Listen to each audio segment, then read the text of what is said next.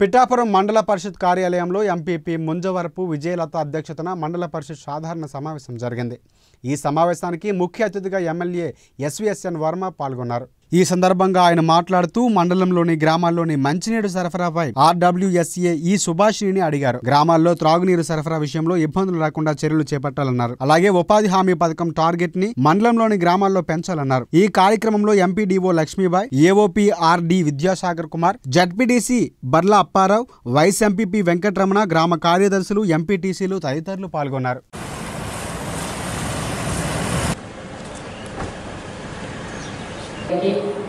Vice MPP గారికి, ఎంపీటీసీలకు, అధికారులకు, పాత్రికేయులకు అందరికీ నా నమస్కారాలు.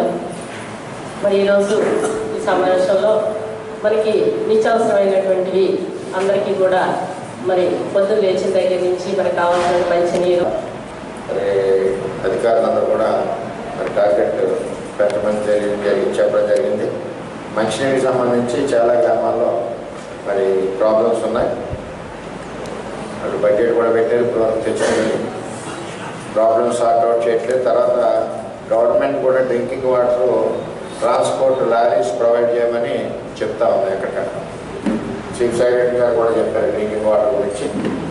మరి మా నియోజకవర్గానికి మరి అటువంటిది ఏమీ కనపడట్లేదు అధికారులు దగ్గర. మరి వస్తుందో లేదో అన్నది మరి అది సార్ట్అవుట్ చేసుకుని 2 రోజుల్లో మండలాల్లో ఎక్కడ కూడా మంచినీరు సమస్య అన్నది రాకుండా మరి చూసుకోవాల్సిన బాధ్యత ఉందని చెప్పి తెలియజేస్తున్నాం. అలాగే సిడబ్ల్యూఎస్ స్కీమ్ వాటర్ స్టోరేజ్ అంత ఉంది. ముందుగా డ్రింకింగ్ వాటర్ మీద మనం ఏ ఆదాయం చేస్తామో మాట్లాడాలి.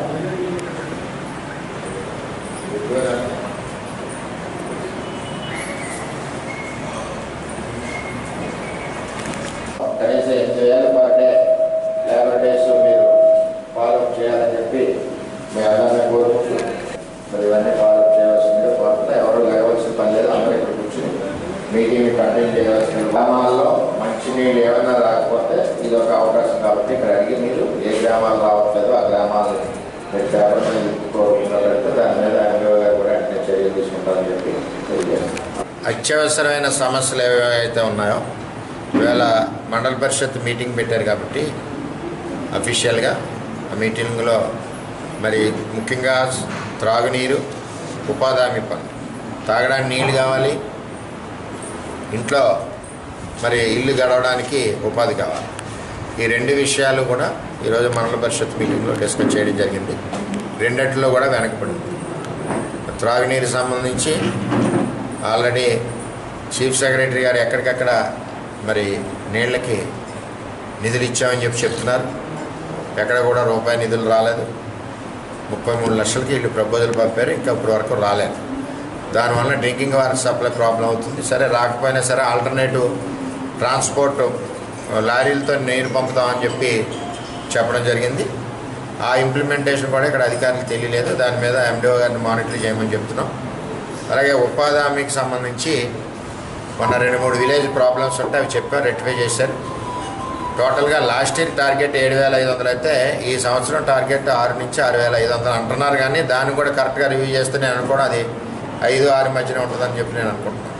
అంటే లాస్ట్ ఇయర్ టార్గెట్ కంటే ఈ సంవత్సరం ఎక్కువ ఇవ్వాలి. తర్వాత ఈ ఎండలు ఎక్కువగా ఉండడంతో అది ఎర్లీ అవర్స్ 7-7:30 స్టార్ట్ చేసి ఎర్లీగా క్లోజ్ చేసుకునే విధానం కూడా మరి గవర్నమెంట్ చెప్పింది కాబట్టి ఆ విధానం కూడా ఆలోచన చేయాలి. కొంచెం ఎండ వచ్చిన వాళ్ళకి ప్రొవైడ్ చేసేది మజ్జిగ అది ప్రొవైడ్ చేసే విధానం ఉంది. అది కూడా ప్రతి చోట జరుగుతుందో లేదో ఎండి గారిని చూడమని చెప్పి తెలియజేస్తున్నాం. వడదెబ్బ ఎఫెక్ట్ లేకుండా పనులు ఉపాధి కల్పించే విధానంగా 7,500 ప్రతి ఒక్క రోజు పేదవాళ్ళకి ఉపాధి కల్పించవలసిన బాధ్యత 7,500 తగ్గకుండా మరి ఇక్కడ ఎండిఓ గారు, ఏపీఓ, ఉపాధి హామీ డిపార్ట్మెంట్ ఉంది. చేత ఆ విధంగా కూడా గ్రామాల్లో మరి పనులు కల్పించాలని చెప్పి కోరుతాం.